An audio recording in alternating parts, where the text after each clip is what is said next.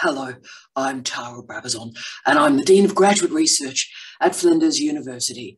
And welcome to something special, remarkable. Welcome to the grand final of Flinders University 3-Minute Thesis.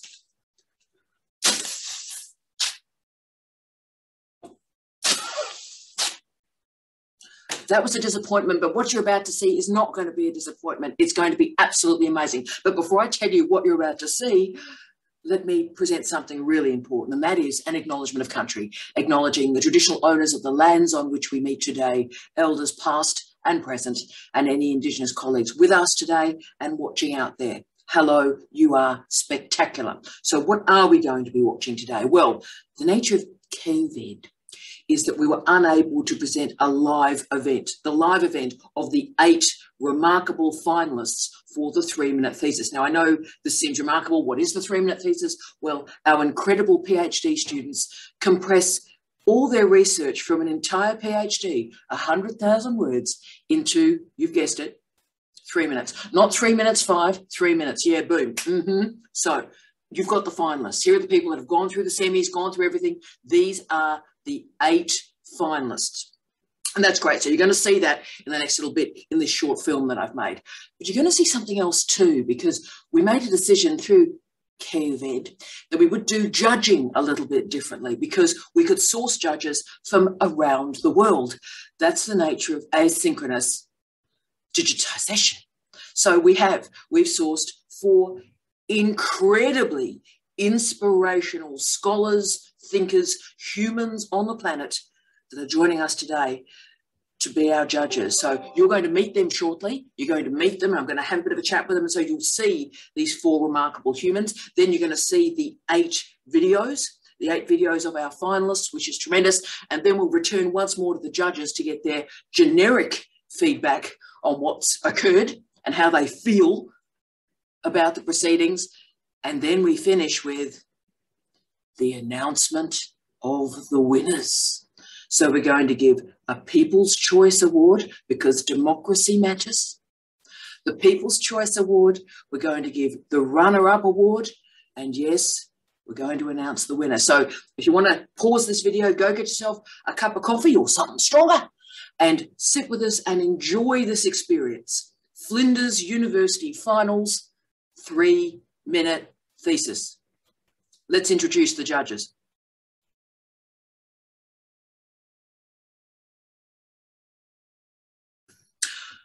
Hello, I'm so excited. Uma, Dr. Uma Umangay. Good morning, good afternoon, good evening to you, Uma. Well, thank you. Good day to you. It's nice to see you. Oh, it's been so long, it's been too long. And Indeed. Uma, I'm so thrilled and I'm so appreciative that you've taken the time to judge our 3-minute theses. You're an expert in so many things. You're an expert in teacher education. You're particularly an expert in STEM education and enabling STEM education for our Indigenous colleagues. And you are certainly an expert in decolonising the doctorate. So I did want to talk to you about, in some ways, decolonisation, whether we're decolonising first year, the entire curriculum, our universities.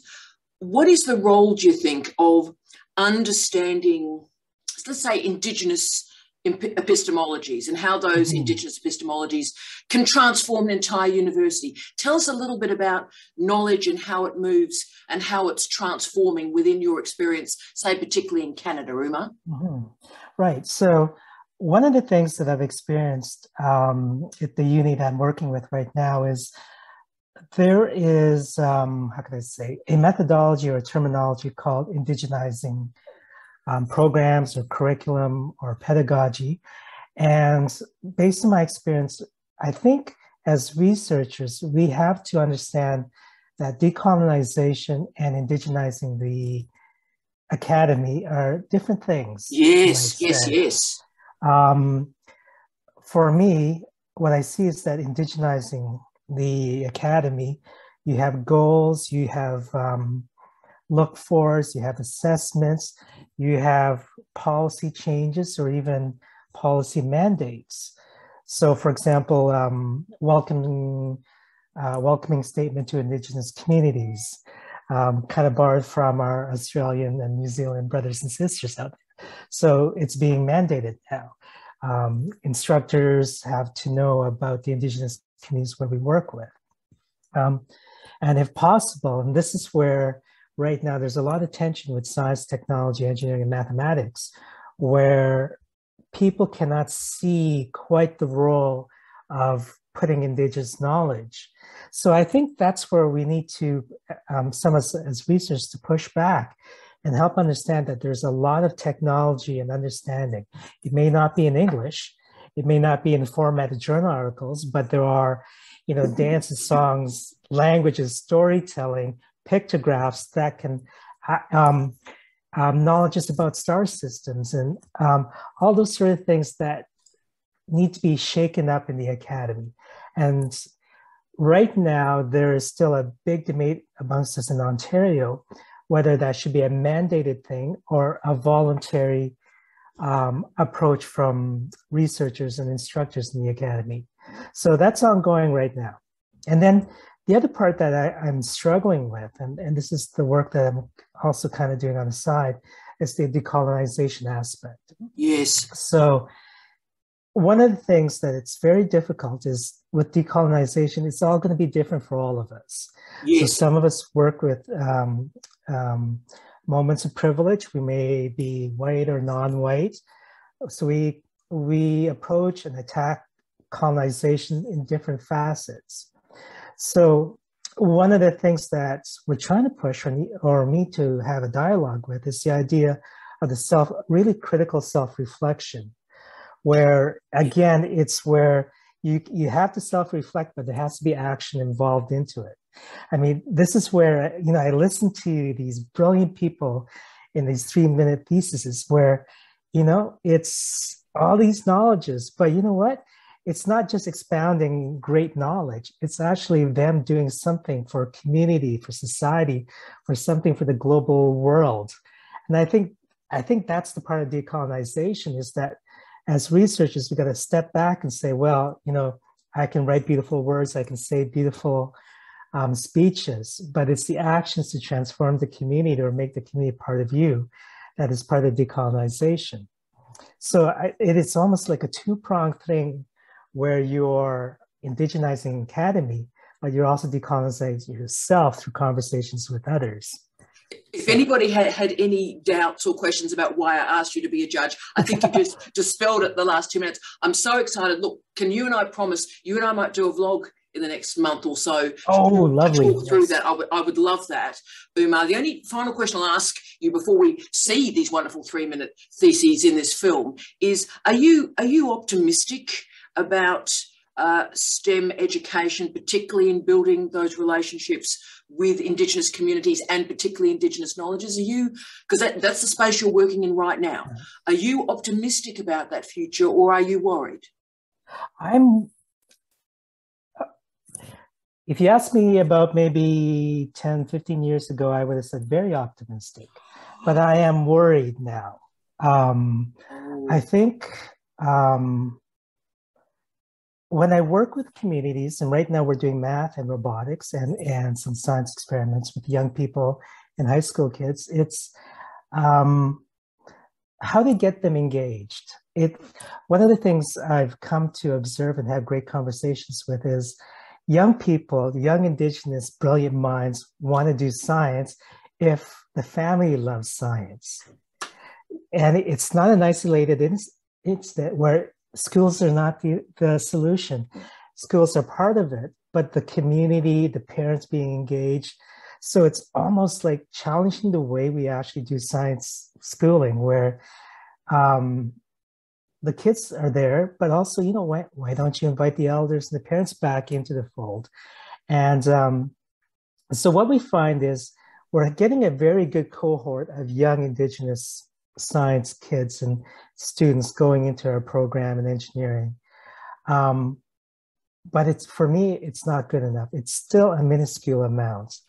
And the way politics and even the academy is, we entice Indigenous students, rightly so, to go into law, to social fields, to nursing.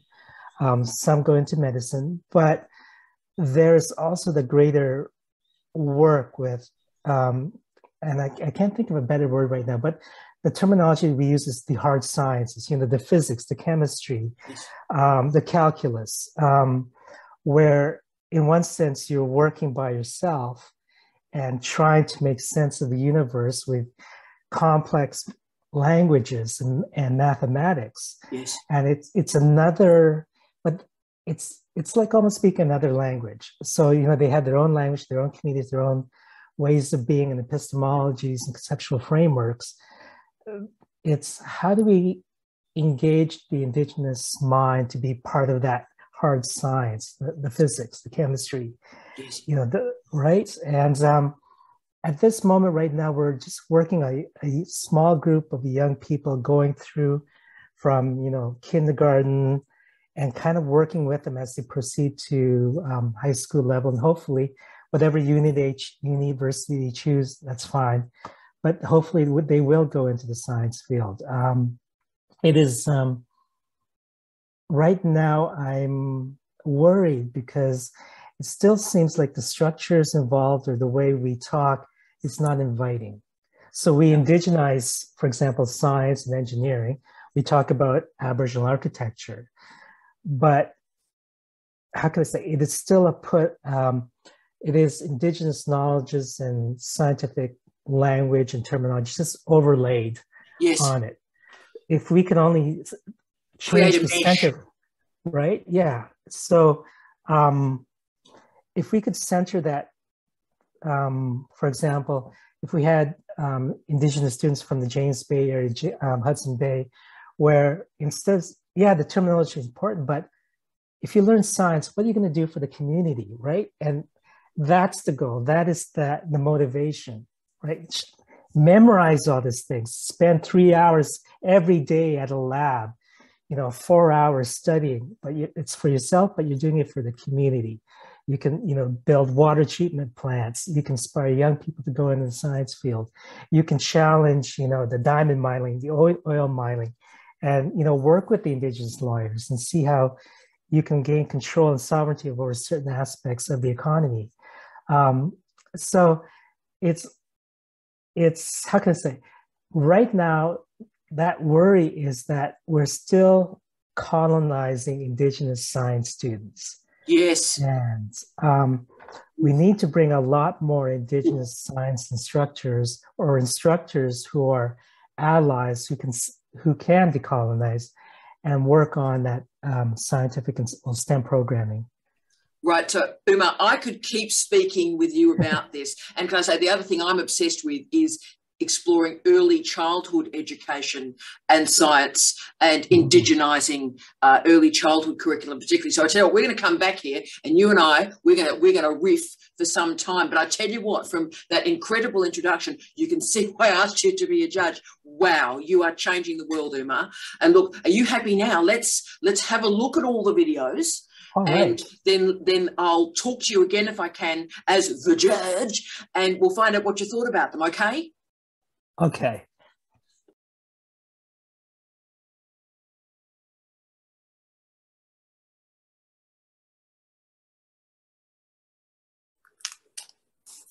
Okay. Well, in my opinion, it's incredibly important for doctoral research to be disseminated because it's the most current research and it will impact decision-making. But aside from that, I think you need to think about your own research process and how you benefited from open access content. You're also making this research available to independent scholars and, as I mentioned, to policymakers, those in government who are making decisions that impact our lives. So it's really important to think about disseminating your doctoral research online as soon as possible. There's so many other advantages as well. So apart from the ethical issues of making this research openly available, you may want to think about this. If you put your research online and it's freely available, it'll have greater visibility. It'll be discoverable by Google Scholar and on other subject-specific portals. And you will be providing scholars in your area with the service by promoting and flagging your research so that they're aware of it and they don't waste time duplicating this research. Remember what it was like when you started the doctorate. It also means that by making that research freely available, you will get cited quicker. And there have been various studies to prove this. Also, if you're lucky, a publisher may find your thesis online and offer to publish it as a book. You may get an invitation from an eminent scholar to publish a chapter in an edited book, or an editor of a journal asking you to publish an article. These are all the reasons why you want to make your thesis openly available. I think the other thing you need to think about is extracting the data from the thesis and uploading it once it's been anonymized into a data research repository for the same reasons, so that other researchers can reuse this data and save time and money. You will also get citations for that. But I think the key thing is that by putting your research online, disseminating this research online, future employers, potential co-authors, and your network can have evidence of the quality of your research. So I very, very much hope that you will think about disseminating your research online. Good luck.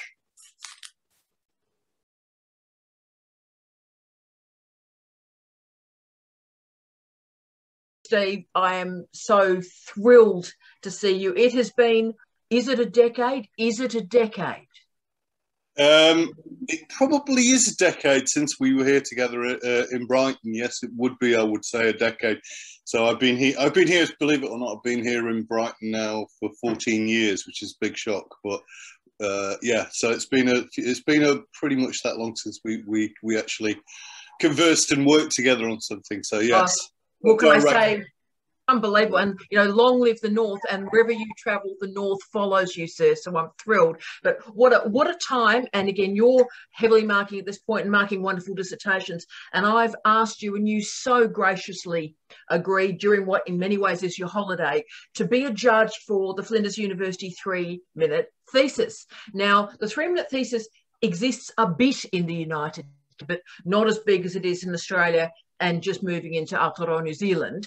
But Steve, I have asked you to look at these 8 videos.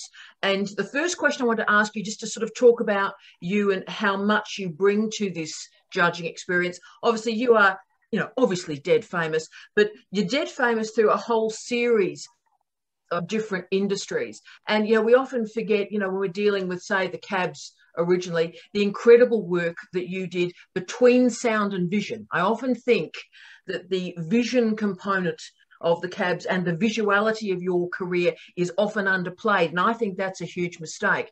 So, Steve, what advice would you offer to, as you can see, these remarkable higher degree students that are drawn from a diversity of industries? How would you advise them to continue to develop the relationships between all these different industries and ways of expressing themselves? I think it kind of almost comes naturally now. I feel as though I think the root of it is we work on the ideas we have, and we work with our creativity, and we work with our area. But I do think it's just a matter of then choosing, or not hierarchy, but working out how you deal with those mediums. I mean, I suppose, for example, I'm teaching and working on sound art, and I actually struggle with the idea of something called sound art, in the sense that it's just sound as a medium, but it's very rarely an exclusive medium. Some of our students do work exclusively in sound, no visuals, work in kind of immersive sound or whatever it may be. But I think the thing is that anything we do is all about context, and mediums contextualize that. So therefore, I think there's a danger of thinking you work specifically in one medium. You don't. It's about how your ideas are contextualized, and you choose your mediums to actually do that. So I think it's a question of people I suppose realizing that you don't choose a medium exclusively. You don't choose sound exclusively. You don't choose visually sort of moving image exclusively, or you don't use, say, sort of two-dimensional. You actually work out the context of how that's going to work. So mediums do overlap, and I think particularly in a digital age where we are bombarded with media of different sorts, of sound, of visual, now increasingly, sort of virtual reality or different forms of reality. So therefore, I think there's an acceptance of the fluidity of mediums interacting with each other. So I think it's really about whoever you are, student, artist, just an individual working on your own, for your own sense of fun. You work on your ideas and then see which mediums then are most effective in actually realizing those things. So it's about how you contextualize your ideas and using the appropriate media. But I don't think there's an exclusivity. I think we work very much in multimedia naturally nowadays in the digital world. Look, I agree, Stephen. I don't know about you, we do this. We do, whether it be media, whether it be cultural studies, whether it be communication studies, that's our bread and butter. That's what we do for a living.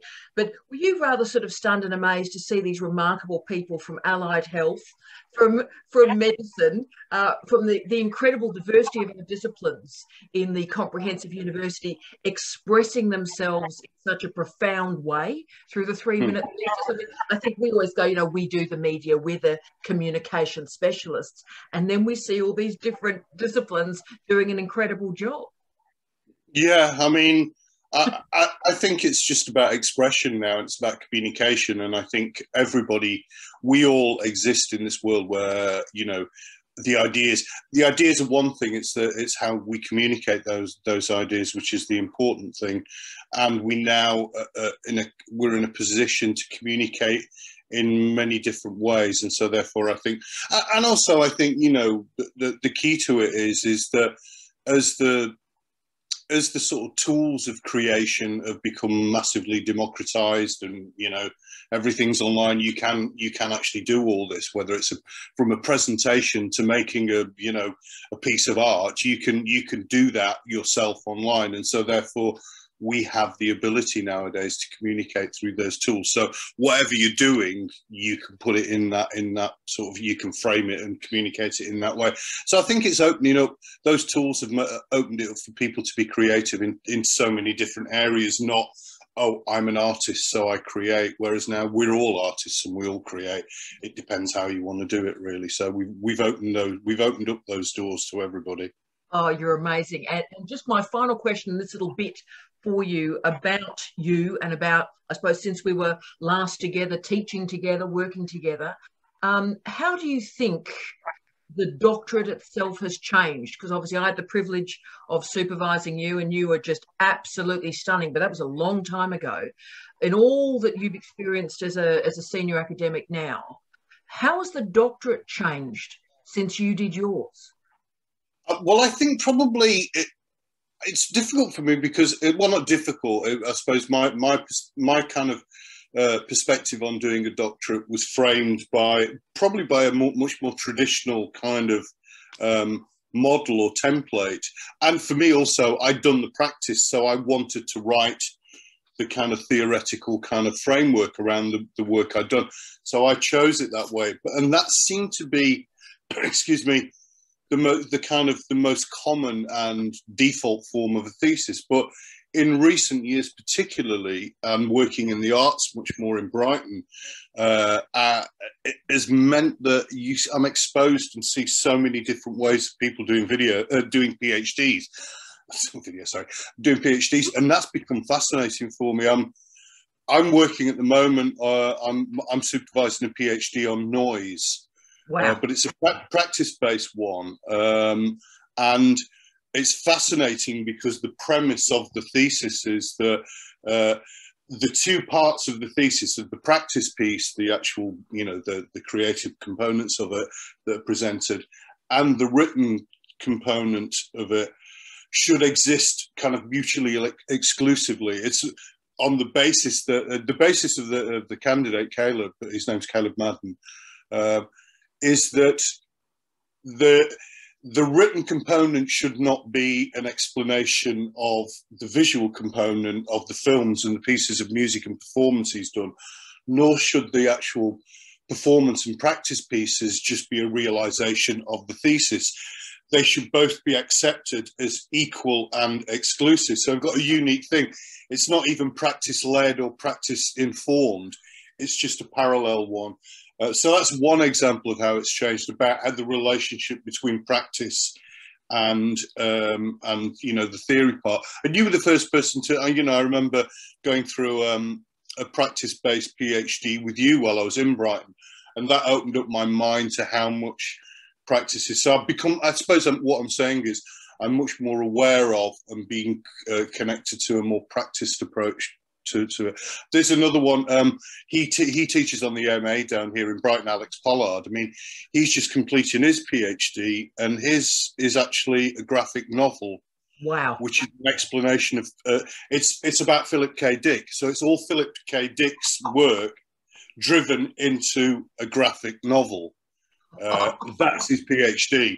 So therefore, the idea of what's changed for me is the ability and the understanding of academics, particularly to accept and understand how the PhD can change form, and also removing the sort of, I suppose, the fact that theory or the written word, the text, is the only way of expressing those ideas. And that has completely changed for me.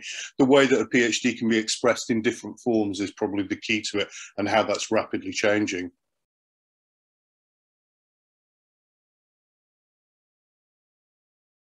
So, hi, Byron. Hi, Tara. You are amazing. You're one of the great scholars, the scholars that I've met in the last year, one of the great scholars that I read, and you're changing my mind furniture. You are legendary. On behalf of the university, thank you so much for being involved in this judging. But before we get to the judging itself, I want to talk about you. Is that okay? That's fine. Because you are spectacular, and you do so much fascinating work about Indigenous epistemology, but also about the work I've been quoting you recently on is about your work with digitisation and Indigenous sovereignty and Indigenous knowledges. Could you tell us a little bit about, what drew you to this area? Because you've had this explosion of incredible publications in the last 12 months that are picking up citations. So tell us about this area and what drew you to it, mate. What drew me to that area was the rise of COVID-19, and the way that it affected online, it pushed us all into online learning in ways that were unprecedented. In particular, I was teaching a course at that time through an Indigenous institution, and it was an Indigenous master's course. And, from a Māori point of view, from an Indigenous point of view, the normal way of teaching would be kind of what we call it noho marae. And that means it's a 5-day intensive where you stay together, you sleep together, you eat together, you study together, and you talk together.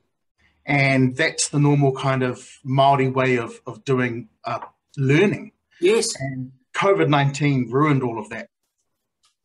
So we had to find new ways to engage students in kind of Indigenous ways, but that are also digital ways. So that's what pulled me into that direction of thinking and writing.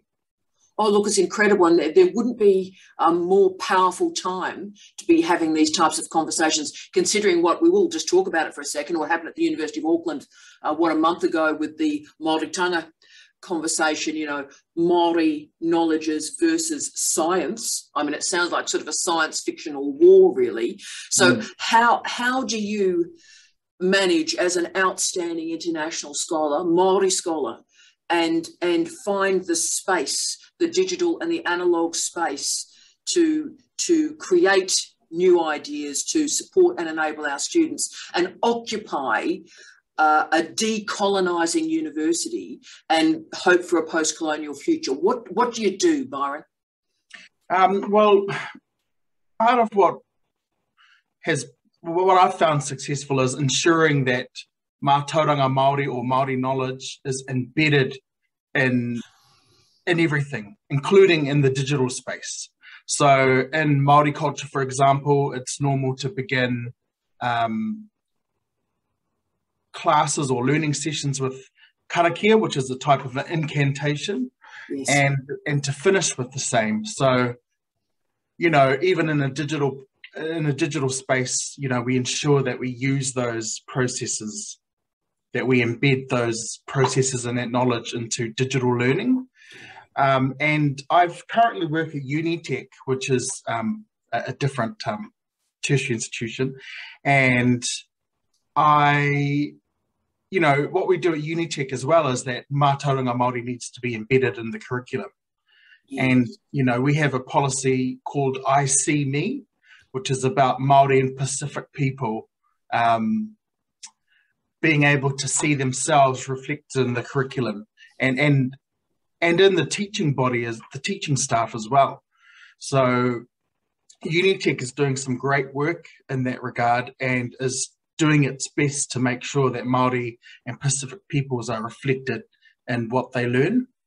Yeah. And so that's how I think we're kind of really trying to lead the way in that space, because a lot of the other universities are trying to do the same thing, but may not be succeeding in the same way. For example, with the University of Auckland issue that came out recently, I mean, I know that those academics are, you know, using their academic freedom, but it was a bit irresponsible because they don't know enough about mātauranga Māori to critique it.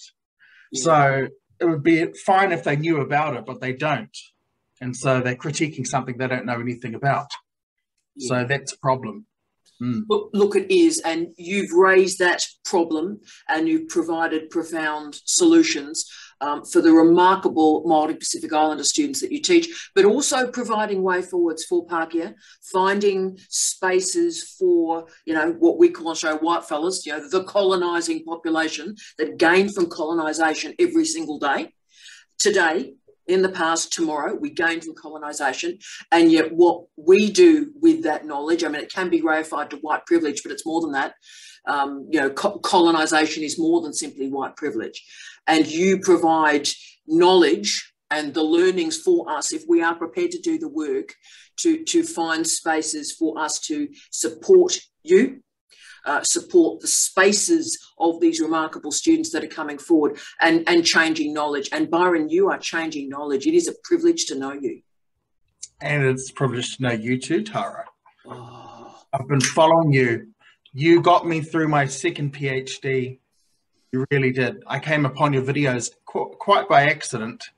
And I mean, they were on, I was watching them on the daily. And I constantly send them to my students like, oh, this is for PhD, but you can apply it to masters. Watch this, watch this. Well, yeah. Just remember, for the great colleagues that are meeting you for the first time and immediately going to go to Google Scholar after seeing you today, that this remarkable human has done 2 PhDs. So we need to remember that. And, you know, we need to monitor your career and use and cite your research, which is my priority, because it's all well and good to talk and value Māori knowledge. But one of the ways we do that is to value and enable Māori scholars and cite your incredible research. It's through the politics of citation that we create changes in knowledge, I think. Thank you so much, Tara. That's amazing.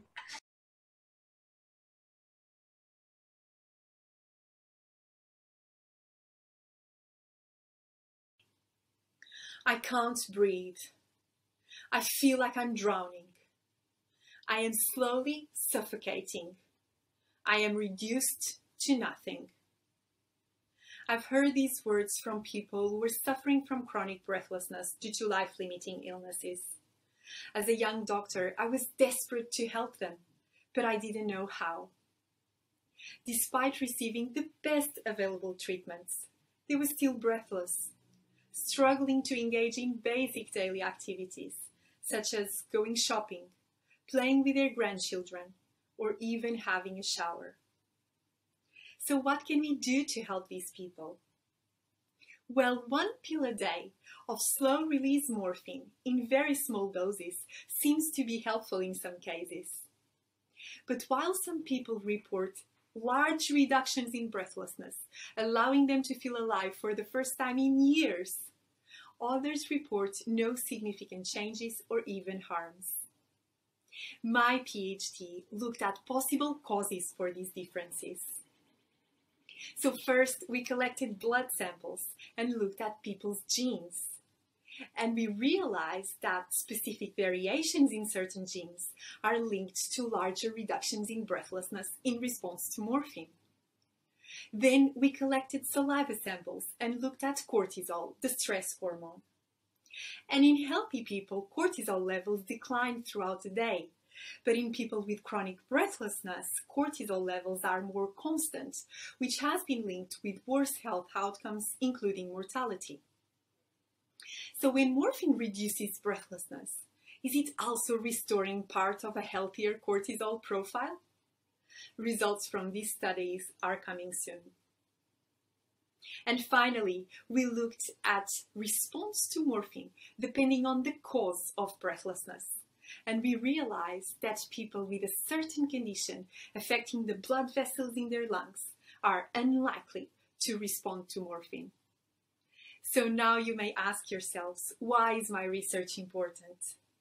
Because the focus of medicine is on treating disease, but we need to start treating human beings who are at the core of palliative care. Half of us will experience breathlessness at the end of life. And when there is no cure for the underlying disease, using morphine smartly may help reduce the type of suffering depicted by the woman in this painting, and also help prevent unnecessary harms. Caring for those who suffer is the essence of medicine, and the very reason why I decided to become a medical doctor. Thank you. Get me out of here. I don't want to go to a nursing home. Those were the words of my late grandma, a lovely 85-year-old who thought that going to a nursing home was worse than death. It all started when she had a fall and was sent to the hospital, where she stayed for weeks. When she got home, she felt weaker than before and was always exhausted. Months later, my grandma had another fall, and the cycle repeats. I always wonder, could her story be different? Could it be like in this picture? Hospital stays are notoriously known to decondition everyone, especially older people. Deconditioning is like a process where you lose your fitness. And for my grandma, the hospital stays have deconditioned her to a point where she couldn't bounce back. This is a major problem for over 2 million older Australians. The vicious cycle of hospital admissions one after another. And for some, even asked or strongly encouraged to move away from their nest into a nursing facility. My research aims to break this cycle. And as much as we all hate to hear these 3 words in the pandemic, my research aims to help older people self-care and stay at home. Together with my professors, I've developed an exercise and nutrition hospital-to-home support program to empower older people like my late grandma to maintain independence. At the very core of this program is the Flinders Chronic Condition Self-Management Model, a one-on-one patient-provider approach. This program has also been informed by people like my late grandma. I've conducted extensive interviews with 22 of them in the hospital. While in the hospital, I visit them daily as a therapy assistant to make sure they get their daily dose of exercise and also ensure that their meals are optimized for strength. When they discharge home, I visit them 4 times over 3 months to deliver that care beyond hospitalization. I also call them in between visits to check in on their progress. I have completed 75% of the project and the results are looking really promising. Almost all my participants have said that they feel stronger, better, faster. My sassy 93-year-old participant even told me that she has been looking at the mirror a little more these days. I even have inquiries from their GPs to ask me about these positive changes. Like in the picture, my research can help older people like my late grandma get their jazz back and stay at home, because home is where the heart is. When I was 16, I remember being chased by 2 players in touch football. More specifically, I remember when they took my legs out from underneath me.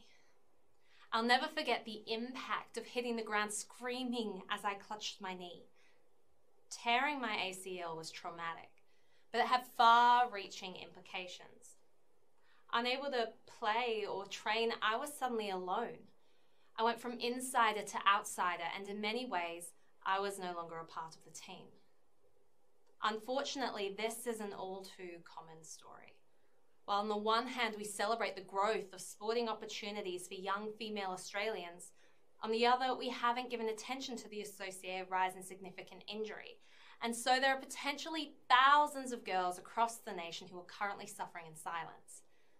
Research shows that girls experience increased psychological distress following injury and feel socially isolated during rehabilitation.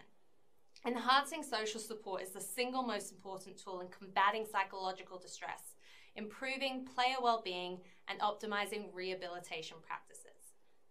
Despite this, the reality often is that when young females get injured, the subsequent social support provision is often left to chance. I think we can all agree that social support is important, especially in this context. However, little is known about how we can improve social support in sporting environments for those who are often forgotten following injury. My research aims to explore current social support experiences of female athletes who have sustained significant injury and generate knowledge about sporting club policies designed explicitly to promote social support. I'm undertaking intensive field work in elite, state league, and local Australian women's football environments, and I'm interviewing coaches, players, and medical staff to develop a theoretically informed understanding.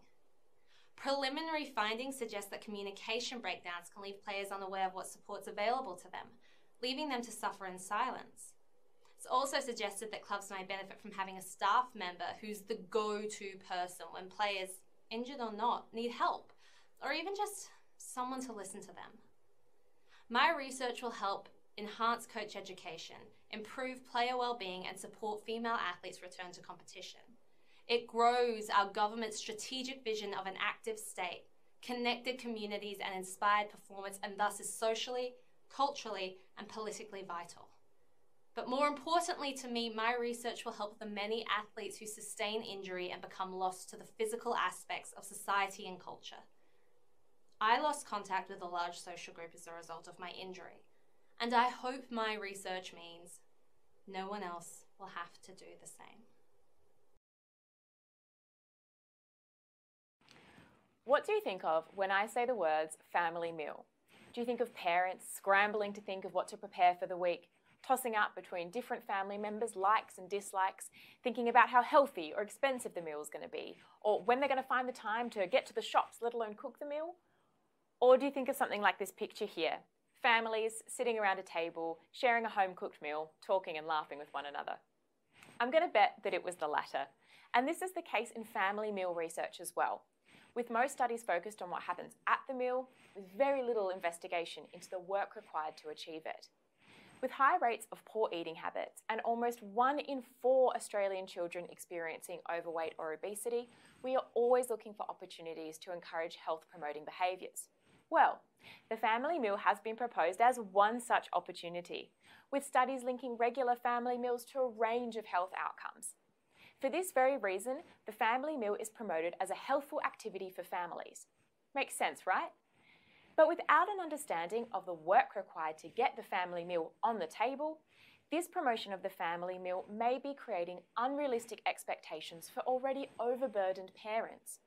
On top of this, the family meal has been promoted in the same way for over 3 decades, despite the huge changes we've seen to family life over this time. To promote a realistic family meal and help support parents in achieving it so we can improve the health of our children, we need to know how parents produce it each day and how this has changed over time. And this is where I step up to the plate. My PhD aimed to gain an understanding of all the work involved in producing the family meal each day and how this has changed over the last 30 years.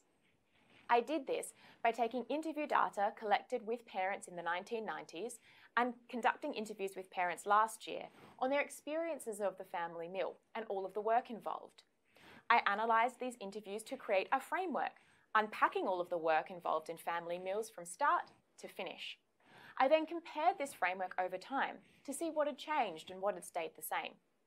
Through this work, I was able to finally shine a light on the mental and physical tasks involved in the family meal. I was able to explore how beliefs and expectations continue to impact the family meal, how parents are still looking for easy, convenient meals that their children will actually eat, that work, school, and sports schedules are increasingly interfering with the family meal, and that while fathers are getting more involved, mothers are still doing most of this work. So what does this all mean? Well, now that we have an understanding of the family meal, the work involved, and how it has changed over time, we can take a step forward in supporting parents and promoting an achievable family meal for today and tomorrow. At the very least, this work will help you think of more than just this picture when I say the words family meal. Do you keep secrets under your bed?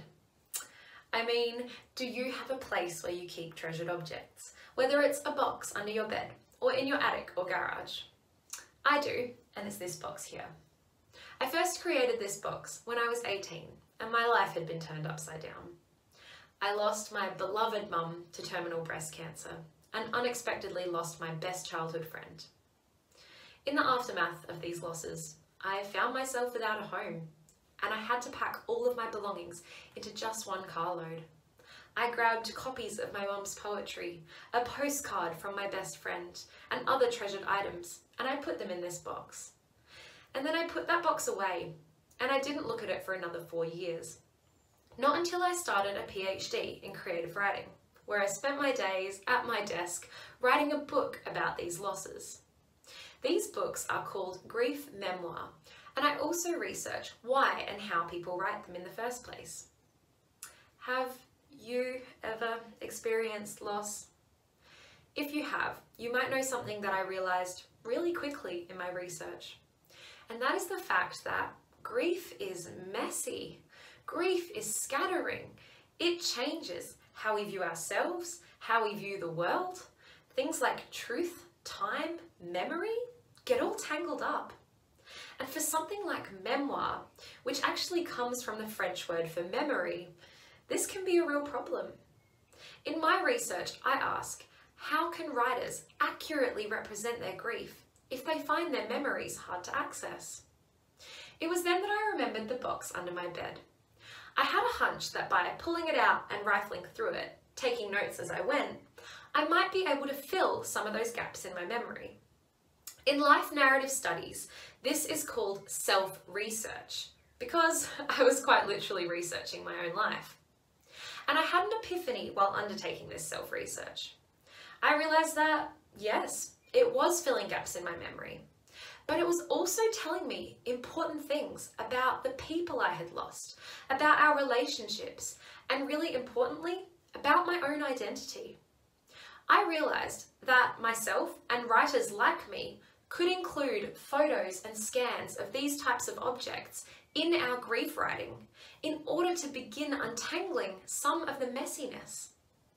We need this research now more than ever as we experience loss on a global scale.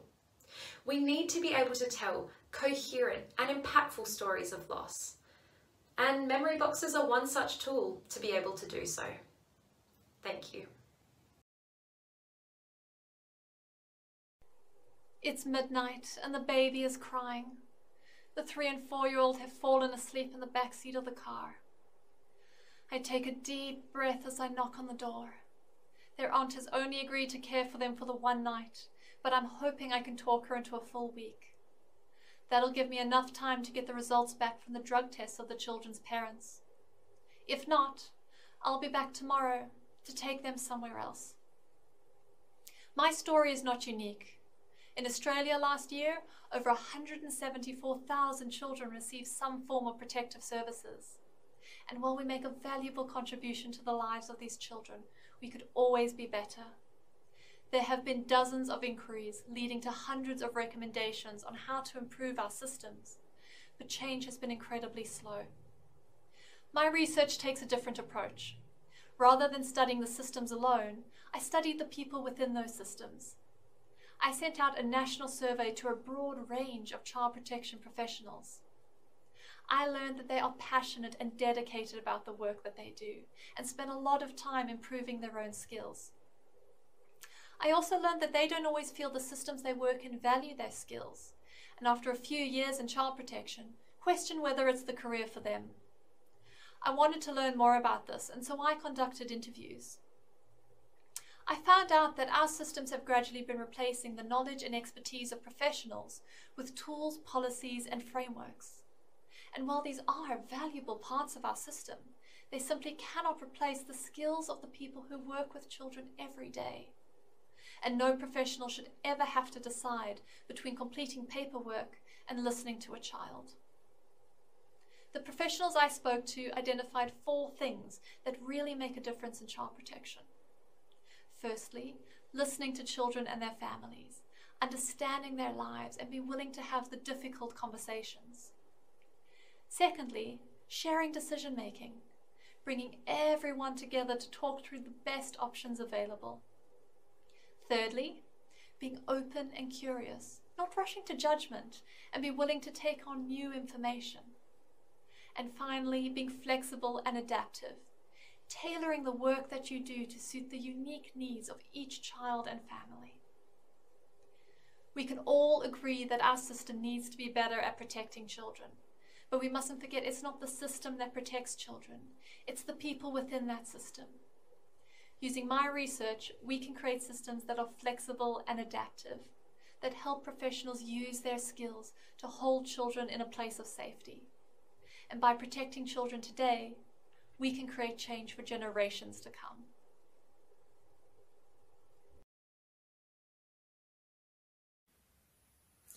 It is sometimes said that we are only 6 paydays away from experiencing homelessness, so this person could be me or you. And homelessness represents one of the most extreme forms of social disadvantage that we see. Despite their resilience, homeless people are often excluded, judged and discriminated against, and there are devastating health consequences that comes from living homeless. It is a significant public health concern, but it's not the only one. We are also seeing increasing rates of dementia, affecting a person's memory, thinking skills, behaviour and ability to manage everyday activities. Dementia is progressive and sadly, there is no cure. My research brings together the 2 public health concerns of homelessness and dementia.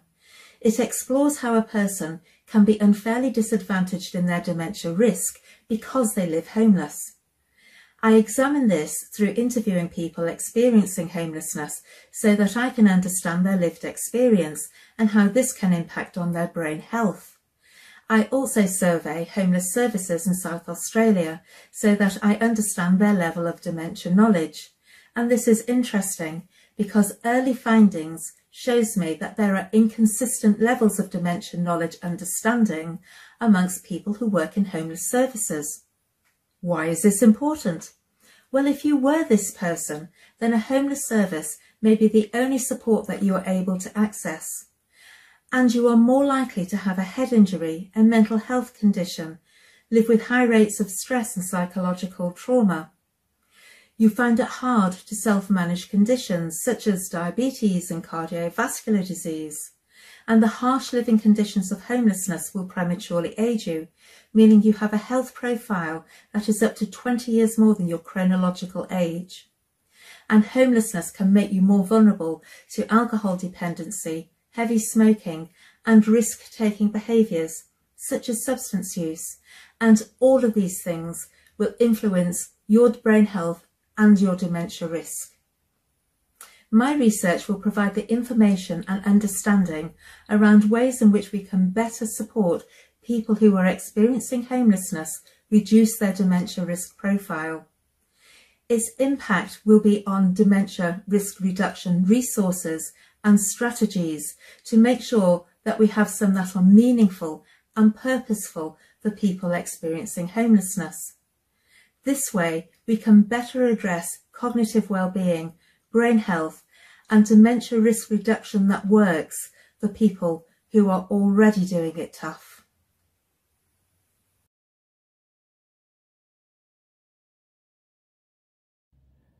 I want you to imagine that you're holding a plastic bag full of water.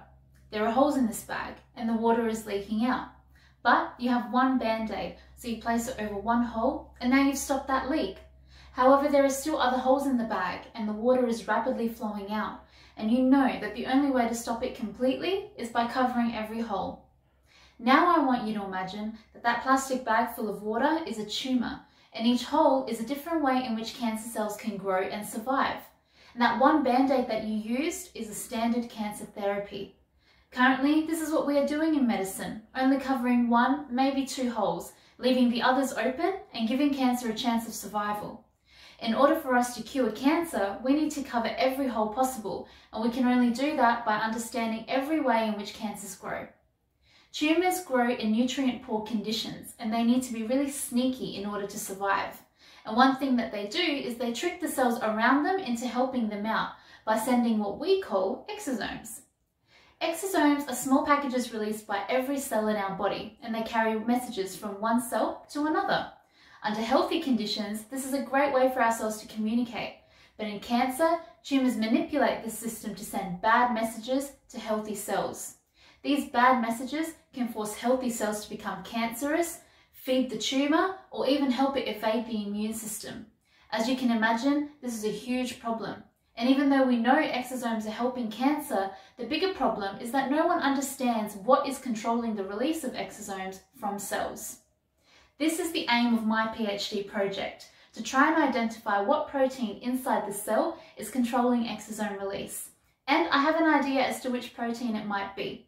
And one of the ways that I've tested my theory is by blocking this protein in cancer cells and simply counting the number of exosomes that are released. And what I found is that when I block this protein, there is a huge increase in exosome number, indicating that this protein is highly likely to be regulating exosome release.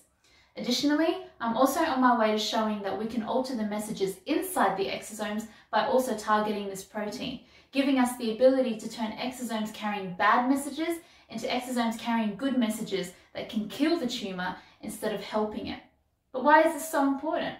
Well, if we can understand what is controlling exosomes in the cell, we can target it and either block exosome release or alter the messages carried inside, ultimately starving the tumour, stopping it from spreading to other organs, and giving patients a better chance of survival. Every advancement that we make in cancer research, every new target that we identify is a new band-aid that we can make to cover another hole in that plastic bag full of water, taking us one step closer to the ultimate goal, curing cancer.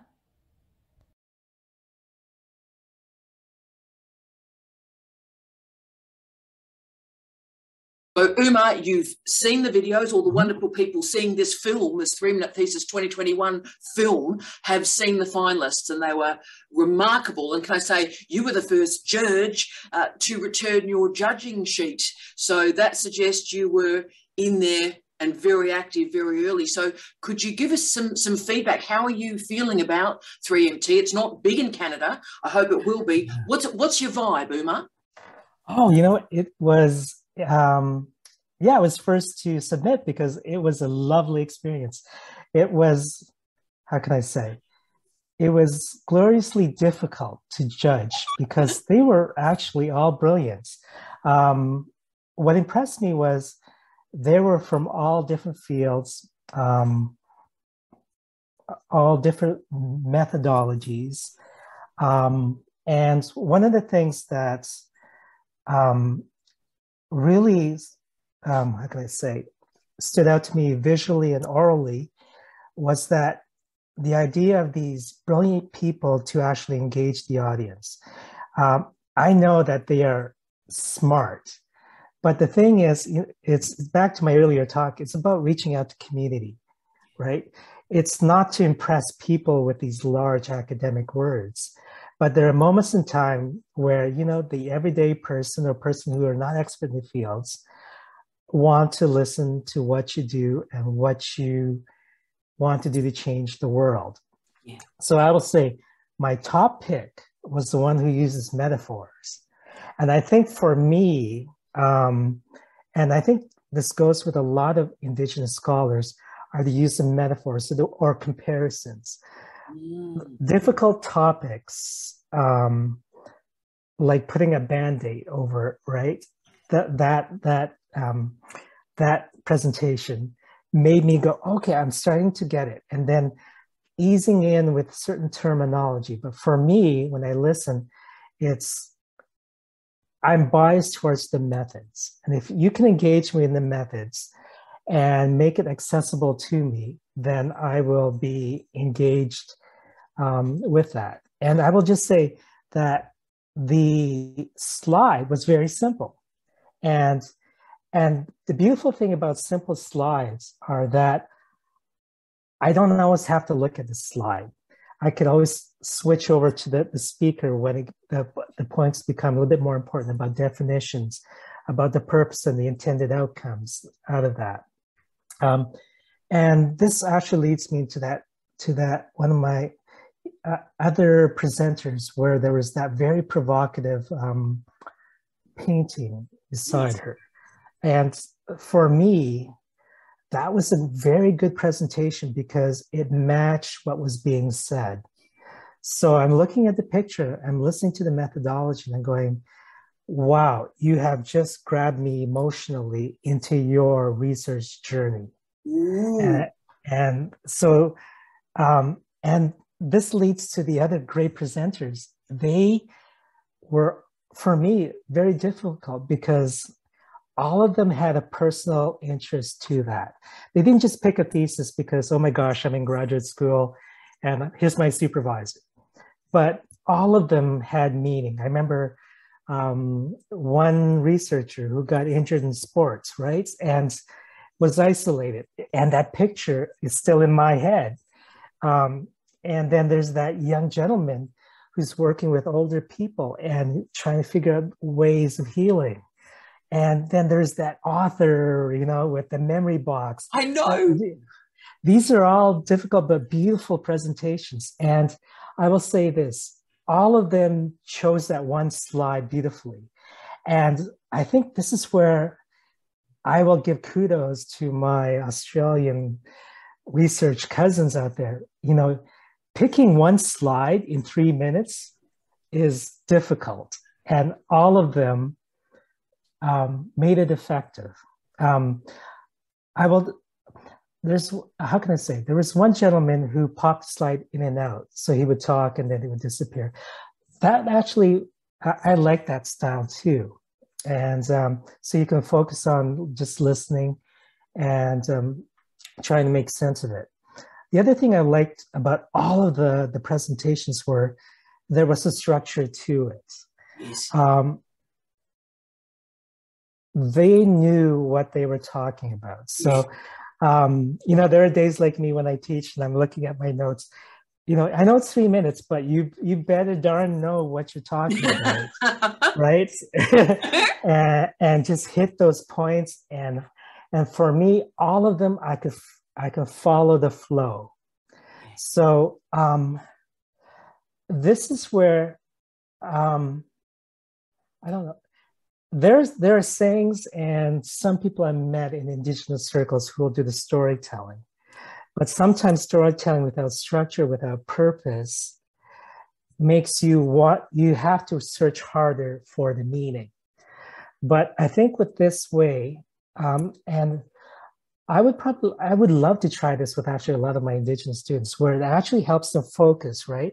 And we can give them the structures, you know, the beginning, meaning, and why do you do it? What's your method? What do you want to do with communities? And I think with all of them, you've given us great examples of actually how to focus the mind and make really big impacts, because often, you know, we're not going to have an audience for 20 or 15 minutes, but, you know, you're just talking to supervisors or colleague and they're just, you know, walking up the stairs with you. So what are you doing?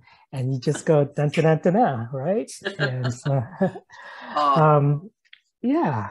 Oh, look, Uma, amazing. And look, I hope what we've done well at Flinders, and we have focused a lot of attention on it, is the notion of dissemination and dissemination with integrity. So disseminating through multiple audiences. And I hope we've put a lot of attention on, as you've said, the researcher's story and how that enfolds or dovetails into the story of research. And I think the 3-minute thesis, I've never seen 8 outstanding presentations such as this. But what I want to say to you, Uma, is you've taught me so much. You and I had the privilege of working together over multiple nations, can I say, and multiple courses. And you taught me so much about the importance of the story and how the story travels with integrity. And those lessons that I learnt from you, I continue in every minute of my working and my personal life. And I just want to thank you for your friendship. Thank you for judging this remarkable competition. And as I said, I think we've got a bunch of people now who want to hear just about everything you want to say. So I might actually have to book you for a vlog at this point. But Uma, during this busy time of year, thanks so much for sparing the time for Flinders University. Happy to do it. It was an incredible experience.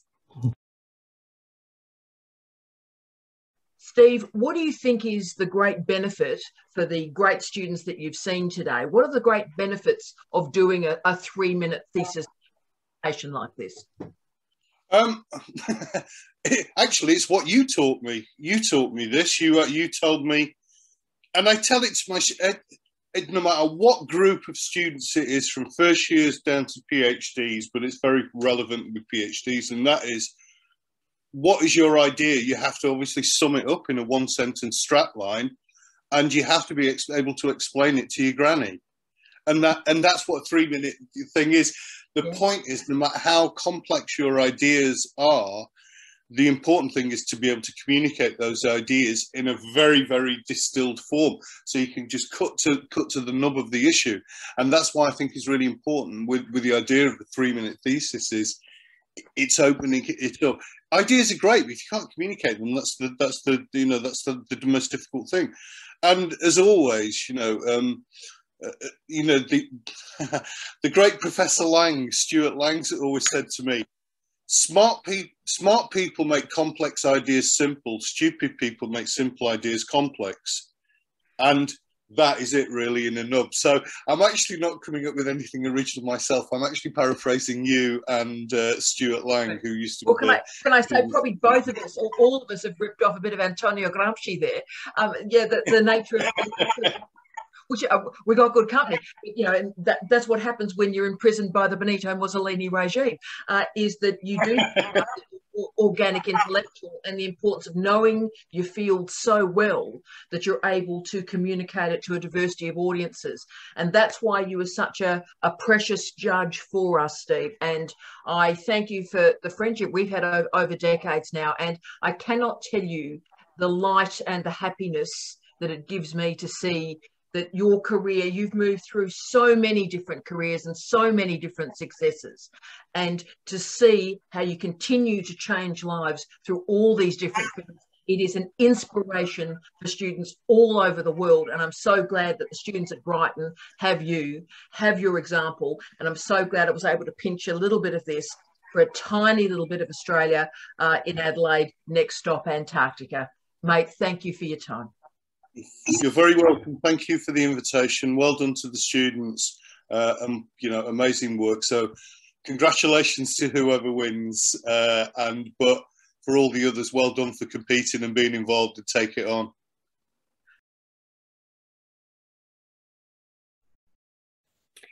Well, first of all, congratulations to all of you. I just want to say you were absolutely brilliant.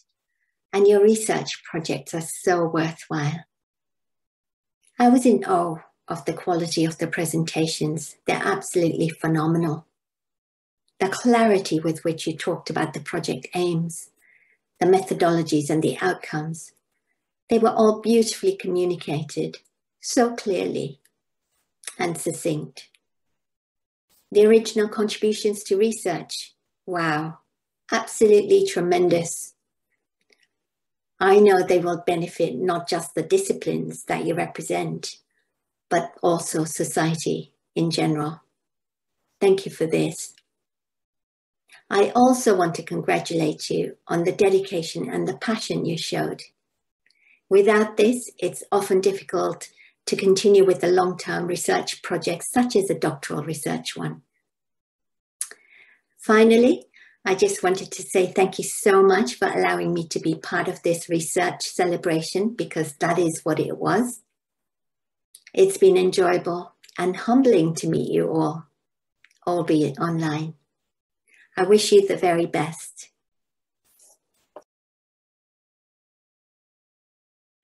Now, Byron, we've had the privilege at Flinders University, and one of the gifts in some ways of the pandemic, who knew that was a thing, one of the gifts of the pandemic is we made a decision to have international judges. And we've got judges from 3 different nations, 4 judges from 3 nations, remarkable human beings. And you were my first pick of the remarkable human being to be a judge for us for 3-Minute Thesis for Flinders this year. Now, could I, on behalf of our students in the university, get your feedback on, you've seen the 8 videos, you've ranked them, you have judged them, and we're aggregating the results now.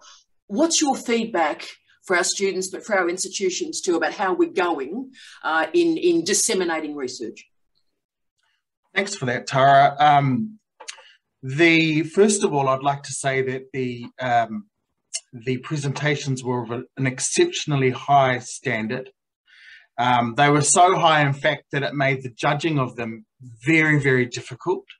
And the only way to kind of get through judging those presentations was to be ultra nitpicky about tiny things, because they were that good. So that was the only way to kind of distinguish quality between them, but they were all exceptionally good, high quality presentations. And of course, you know, the pandemic, having to record them, because I'm assuming they would normally be presented out. Yeah, that, you know, these challenges are difficult, but they also create these pockets of creativity where people have to find new ways of doing things and disseminating research and having these types of competitions in a pandemic type situation. So what was great about it is that you were able to have international scholars come on and judge, and we didn't have to fly anywhere. We could just do it from our homes. So it was fabulous. And this is what's great about digital technologies. We're able to do these types of things from a distance. So yes, the quality of the presentations was very, very high. And I did find a couple of favorites. And it did take time to find those. I've watched the videos 3 times now and slowed them down and then stopped and started. But I was just so impressed and inspired. And I've shared the presentation link with the Facebook people that follow me, but also with my postgrad students, and they've got their own opinions. And interestingly enough, their opinions have aligned a lot with mine. So that tells me that, yeah, that tells me that, you know, I must have been on the right track. You are always on the right track. And Byron, can I say to you, let's hope in a year's time, because you're currently in a lockdown situation. Thankfully in Adelaide we're not at the moment, but you know, we're 1 case away from being a lockdown at the moment with the Delta strain.